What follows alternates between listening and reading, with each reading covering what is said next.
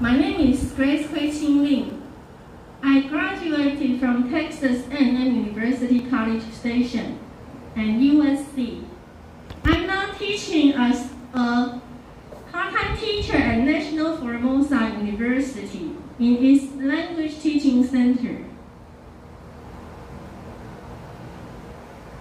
So this project is about English language learning by computer games. And this research was aimed at investigating the pedagogical roles of computer games. It explored the impact of computer mixed with language, and the language training and learning, and used the simulation games to improve the English proficiency. So upon language acquisition and diverse daily life knowledge, the student can improve in their proficiency test. So in the Teacher Preparation University of Western Taiwan, the researcher had collected data to explore the effectiveness of students' language learning and oral presentation improvement from 5 views, from 5 perspectives.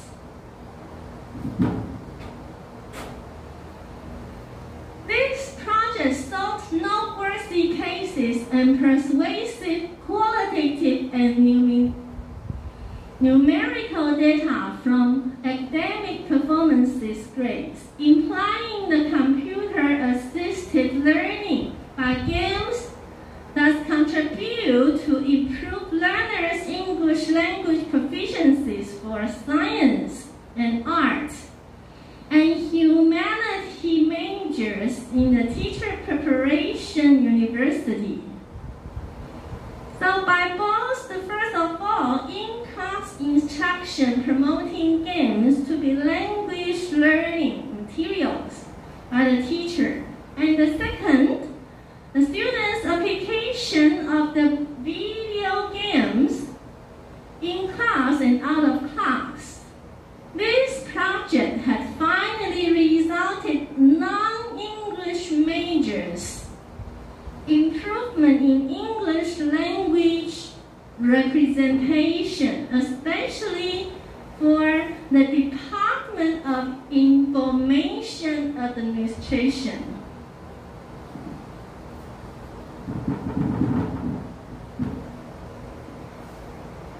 So this study implied that computer game can make the English proficiency improve because it contributes to students' language proficiencies, especially in oral representations abilities. Under the administrator's permission, by language trainers designed by syllabi and curricula, English language learners can be allowed to apply in and out of class as English learning tools. And the key words of this study is about computer-assisted learning, educational games, presentation abilities, qualitative research, quantitative research, and computer-assisted instruction. The methodology applied in this study is that the methodology includes IRB signing procedures to protect students' human rights of learning in the very beginning of the research. During the second examination of speeches, the students were requested to draw pictures in examination sheets to explain the targeted learned knowledge and the vocabularies focused on a certain games answers they selected by their own.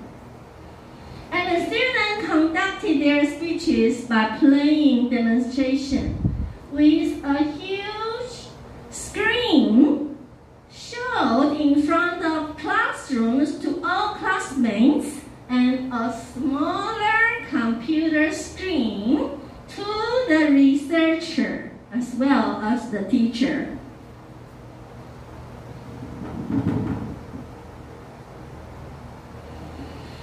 And the sound of interaction with their online partners were shown from whom they dated and invited to support their performances prior to the test time.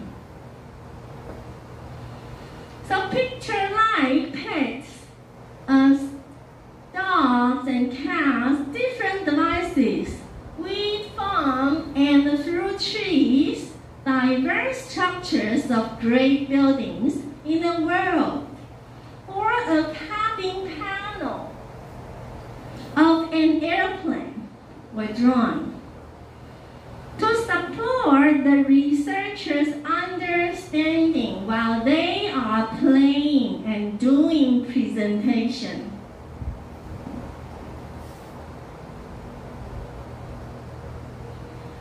And this is the process of the data collection. Each square means one action for collecting the data. First of all, in the first semester, the PowerPoint presentation skills in traditional ways were introduced. And then the conventional presentation demonstration by the teacher with the biography of Nobel Prize winners. Thirdly, grade presentations, grading, and analysis for the students' presentation skills. That is their final scores. And then in the second semester, the game-based training were introduced to the control group, to the students that would like to improve their oral presentation skills. So the presentation of the language and knowledge progress from the game are introduced by the conventional way, but also by the updated way of the game-based learning. And then similarly, we do the grading from the interview, from the survey of the students' reflection.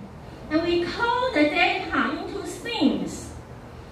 And this data will store in my office for 5 years based on the IRB that I have signed. That is, their name will never reveal to the public.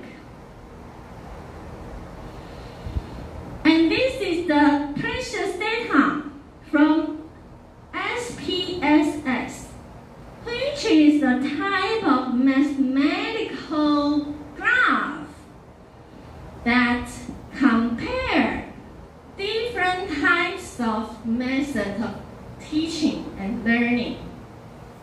So as you can see, before training, this group of students, the 15 members, has a great deal of improvement in their oral proficiency. From 83.1334 to 92.35. That is a great deal of improvement. Almost hit 10 points. So these two box plots is the average of the 10 points. That is a gap of difference. So this is the average of the pre-training, and this is the average of post-training. Very, very few students are not infected, are not impacted by these game-based learning strategies. And this is another group that has the participant of 39 members, which is in physics department. These two box plots also show the big gap of the difference before and after training. In the very beginning, they got 75.2424 points, and after training by game-based, they got 33.8205 points. So which is also a big gap. Also hit almost 10 points. So this is the improvement of the 5 types of oral proficiencies. And this is the last class of this training, containing 59 members in the Department of Informational Administration. Although their proficiency level is the lowest in the beginning, however, they improved the most. In the very beginning, their score is about 83.17. Afterwards, they improved more than 10 points, which is 73.48. As you can see, in the very beginning, their score is quite low in oral presentation. However, after training, they improve a lot. And this is also the reason why they are interested in computer science. Naturally, they are more interested in these types of pedagogy and are more motivated.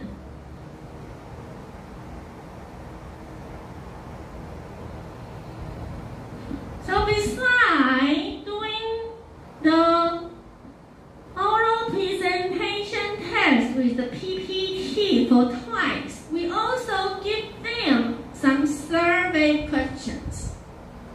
Most of them support and agree with the updated research method.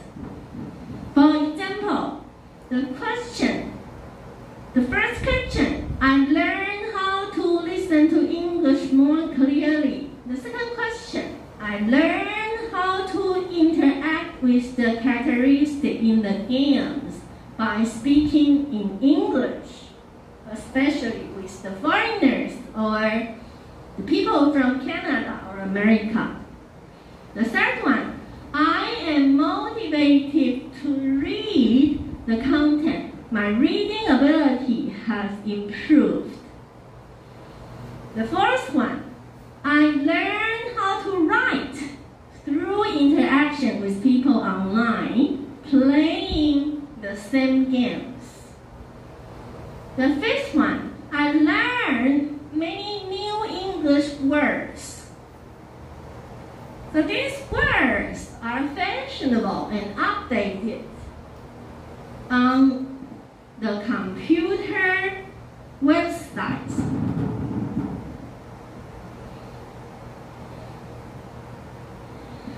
So this is about the different levels, their improvement and the comparison among 3 groups of teacher preparation students. So in this one, this is n equal to 15. They are the advanced class. And they have the second improvement among all. And this one is the n equals to 39. They are Department of Physics. They improved also almost 10 points. And the lowest level, n equal to 59, they improved the most because they're interested originally in computer science. They are Department of Information Administration. And they have the largest difference before and after training.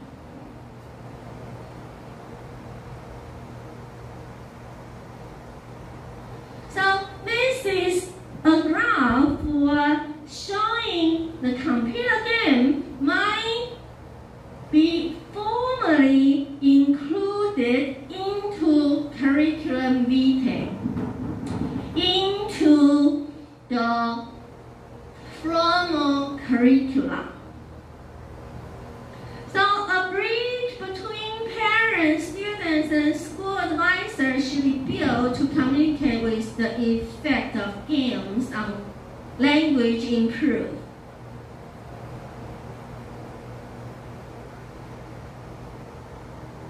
So for non-native speaking, local professors, we will say, therefore, this is suggested that English teachers, particularly those non-native speaking and local professors, can reveal the fact that they are using computer games in their resume. It's okay, it's formal.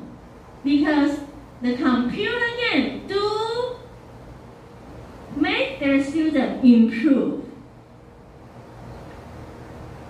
So it suggests that the computer game can be applied. And it applies the above pedagogy to a greater impact of language learning in students' adulthood instead of the student in high school. So using this method, students can increase their motivation to study the English language through gamifying the classroom. So these theories are supported in 2017 by Faber, by Neyman, and Karagiogos.